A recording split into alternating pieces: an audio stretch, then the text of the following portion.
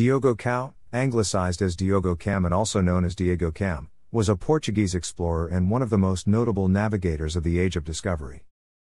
He made 2 voyages sailing along the west coast of Africa in the 1480s, exploring the Congo River and the coasts of the present-day Angola and Namibia.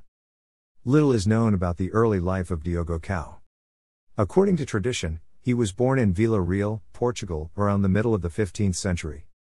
His grandfather, Goncalo Cão, had fought for Portuguese independence at the Battle of Aljubarrota. By 1480, Cão was sailing off the coast of Africa in the service of João II. There is a record that he returned to Portugal with captured Spanish ships. Diogo Cão, when the Treaty of Alcáçovas confirmed Portugal's monopoly on trade and exploration along Africa's west coast, João II moved quickly to secure and expand his hold on the region.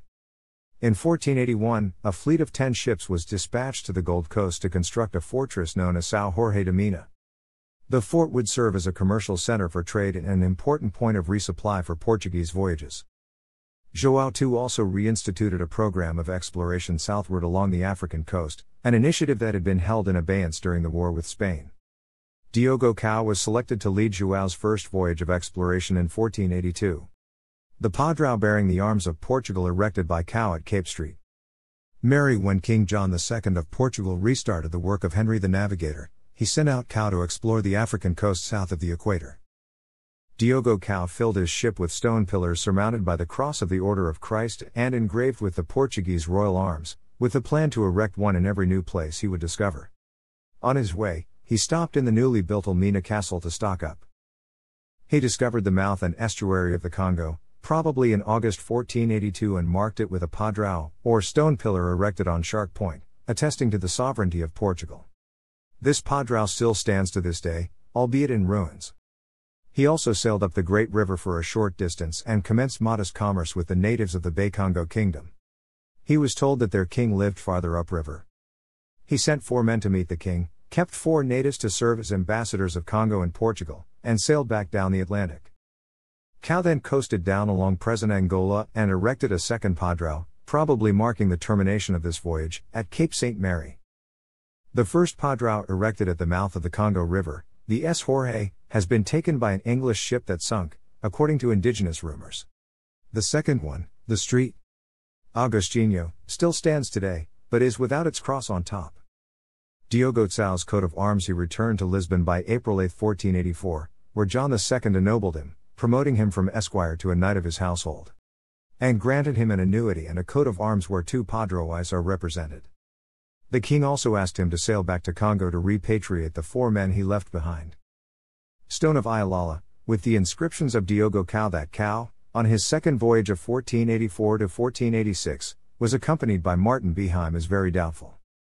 But it is known that the explorer revisited the Congo and erected 2 more padraoes on land beyond his previous voyage. The first was at Cabo Negro, Angola, the second at Cape Cross.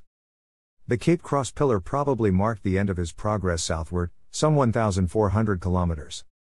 Diogo Cão also embarked the 4 indigenous ambassadors, that he had promised not to keep for more than 15 moons. Cão sailed up the Congo River, up to the neighborhood of the site of Matadi.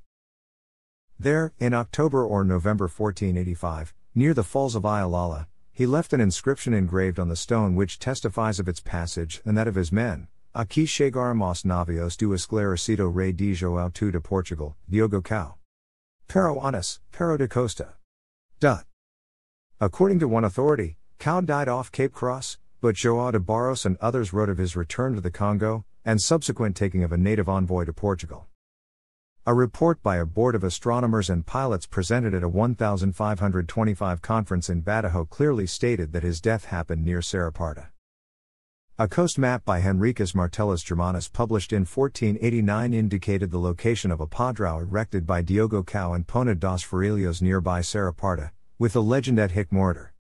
The Venetian cartographer Pietro Capo corroborated this location of death in 1520.